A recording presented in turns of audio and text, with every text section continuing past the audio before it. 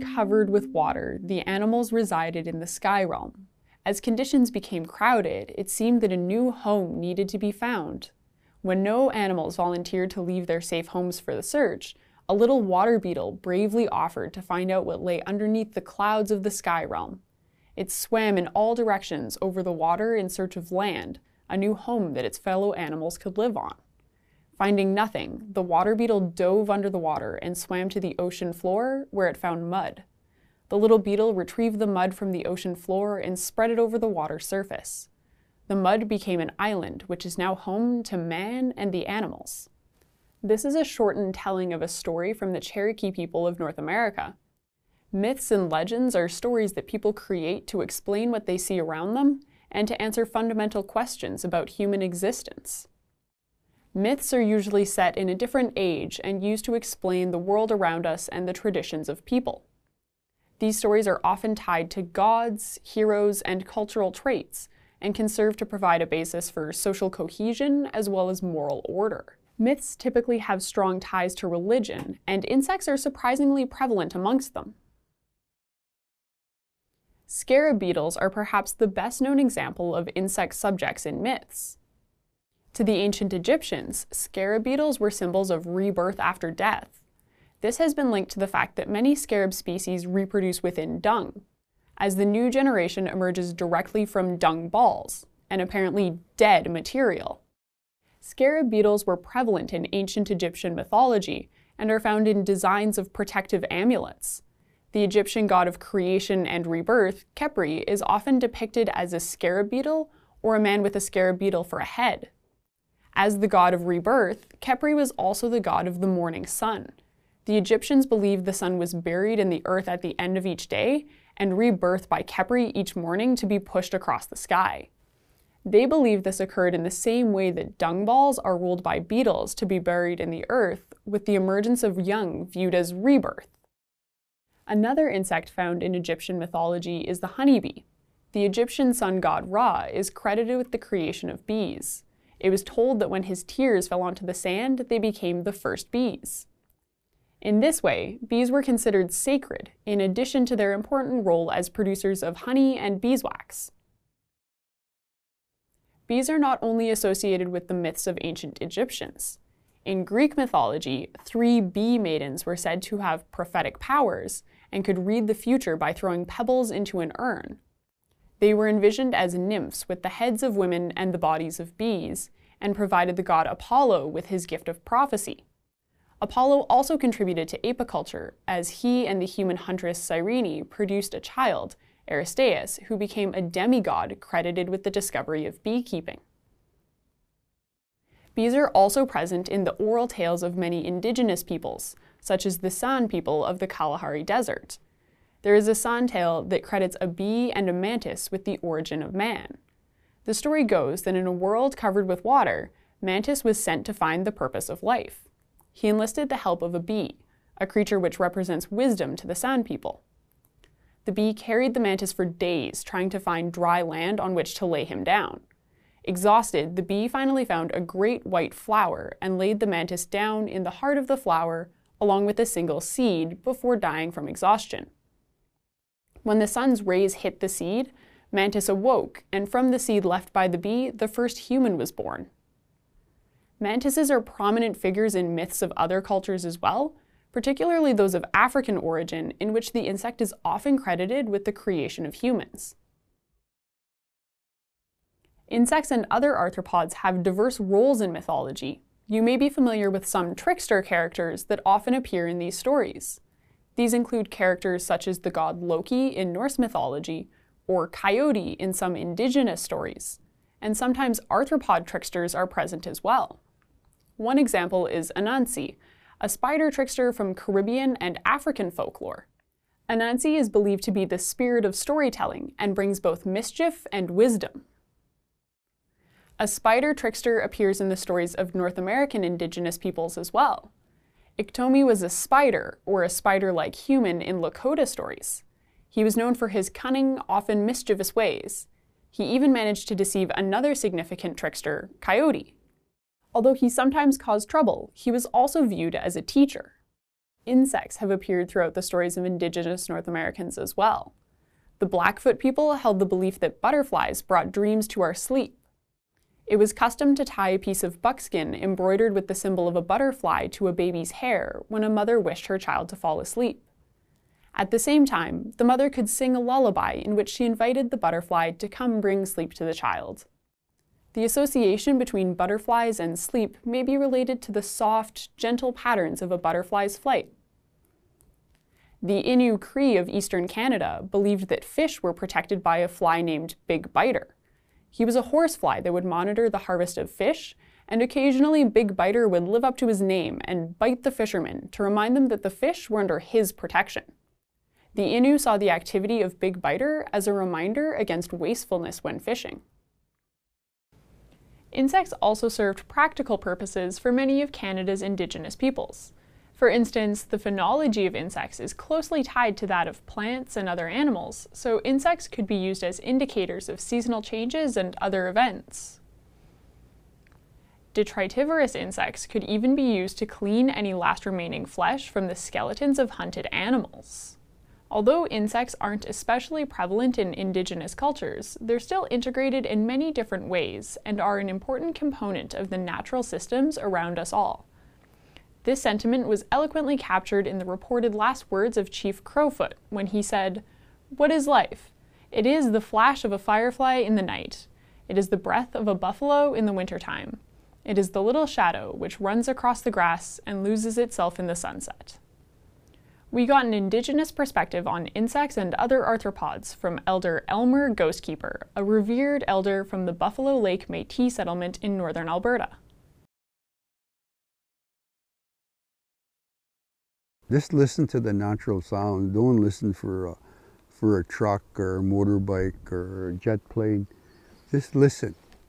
And all of a sudden you'll start hearing the sounds and you realize it's very noisy, very, very busy. They're not bugs, actually, they're flies. They're very beneficial to the ecosystem here.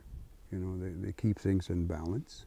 There's many, many species of insects, and they're all in balance. And some of you know, and you know the benefits they give to plants, like bees, like all these dandelions. They'll pollinate them, and then when the Saskatoon bushes start flowering, they'll pollinate them, you know, but it's not only bees that do that. There's ants that do that, and there's houseflies. There's many different types of species of houseflies, and also mosquitoes, you know, and they're all living in a relationship in their own ecosystems, and they're all beneficial. And when you see that many insects, you know the land is healthy. You know, you don't want a landscape where there's no insects. And some people really think that's good because they're not getting bit by a mosquito, or a housefly's not landing on you, or a bee's not buzzing around you, you know, that sort of thing. And I'm saying just the opposite. This is much more healthier. This landscape than, say, this rural landscape than an urban landscape. And on this settlement, we don't allow insecticides and herbicides and fertilizers. It's all natural. We're stewards to the land, right?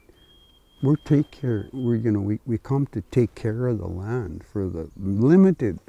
We're here just in a nanosecond in the big picture on Mother Earth. And it seems to be our duty is to serve Mother Earth. There are even modern-day myths involving insects, like the Mothman of West Virginia. Residents reported sightings of a red-eyed, winged creature in the 1960s, and the Mothman story was created and spread throughout the US. The Mothman was linked to reports of paranormal phenomena, and the story was further spread in books during the 1970s. Mothman became integrated into pop culture, with references in books, movies, and video games. The legend persists in West Virginia, where a statue to the creature has been erected, and an annual festival is held in his honor. Insects are not viewed so positively by all human cultures or religions, as exemplified by the stories of insect plagues in the Christian Bible. In fact, of the 10 biblical plagues, 3 are caused by insects: lice, flies, and locusts. Additionally, Dante's Inferno, which bears heavy influences from Christianity and Greek mythology, depicts the first realm of Christian hell as being eternally swarmed by stinging wasps. Just as the presence of insects in mythology is incredibly variable, so too is the use of insects as symbols in human culture. Symbols can encapsulate religious views or philosophical ideas, and are usually strongly tied to myths. Insects are symbolic in many cultures. For instance, in Christianity, flies represent feebleness and corruption, and can symbolize torture. Yet, flies historically had positive connotations in ancient Egypt, where they represented the soul of a deceased person, likely due to the sight of necrophagous flies leaving the bodies of the dead. Meanwhile, praying mantises symbolize strength and bravery in many cultures, likely due to their predatory prowess. Bees and ants tend to symbolize diligence and industriousness. There's a reason why we often use the phrase busy as a bee, as these insects are constantly working for the benefit of their colony. Butterflies are also common symbols across many cultures. In some cultures, butterflies are symbols of the maturation of human souls, likely because of the elaborate cocoons these insects form during development. The apparently miraculous and impressive change from caterpillar to butterfly is a powerful representation of metamorphosis. Some insects can have symbolic meanings with less clear connections to biology. For instance, butterflies and cicadas are commonly associated with love charms and represent love and marital satisfaction, likely because these insects have quite visible or audible courtship behaviors. Some particularly charismatic insects have even become symbols of conservation, notably the monarch in North America and the Homerus swallowtail in Jamaica. Although insects are less diverse in the Arctic than at lower latitudes, they are still abundant and have close ties with the many indigenous peoples that make their home in the Arctic. For the Gwich'in First Nations, insects and other invertebrates are generally less important than larger fauna like caribou and other vertebrates, as well as trees and other plants. A fear of insects and other invertebrates is also quite common. Despite this, there is a respect maintained for them as living animals. Care is often taken to avoid harming insects or other invertebrates, as the importance of arthropods in ecosystems is generally recognized. Consultations among entomologists, environmental scientists, and community members indicate that many Gwich'in see insects as an important part of the environment and worth studying and preserving. Changes to insect populations due to climate change and the resulting impacts on insectivorous animals is of particular concern for members of northern communities. Insects have even been consumed by the Gwich'in. Warble flies develop beneath the skin of caribou, and the larvae are sometimes eaten when they are discovered under the pelt of harvested animals. Insects also play a minor role with passing mention in some Gwich'in legends. For example, some stories tell of a crow that needs his head cleaned out of insects. Just as the English word bugs often encompasses many arthropods and even non-arthropod invertebrates, the Inuit group together many invertebrates by symbolism rather than taxonomy.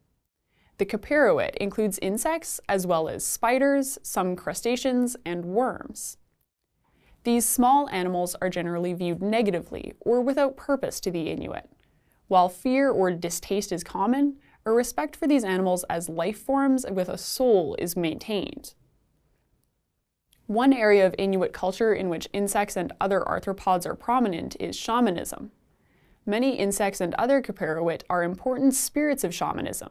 They are viewed as having the power to transform in size and into other forms. These small animals can be symbolic to the Inuit. For example, many insects depict symbols of revival, the masters of life and death, as insects seem to return to life after the harsh Arctic winter. This ability of insects to seemingly rejuvenate or revive has led to the use of insects and other arthropods like bumblebees, beetles, flies, and spiders in some amulets. Although shamanism is less common in modern Inuit culture, Interviews with elders in various regions of Nunavut indicate that people still fear insects as dangerous or mystical spirits. The small size of insects contributes to this fear, as the souls of humans and other animals are thought to be contained in a miniature form called the tarnik. As insects already exist on this scale, fear is incited that the insects can harm the tarnik or otherwise interfere with it. We've discussed the wide prevalence of insects as symbolic figures and forces in human myths and religion, and the different perspectives held by various cultures about insects. Our next lesson will examine the appearance of insects in art, literature, and film.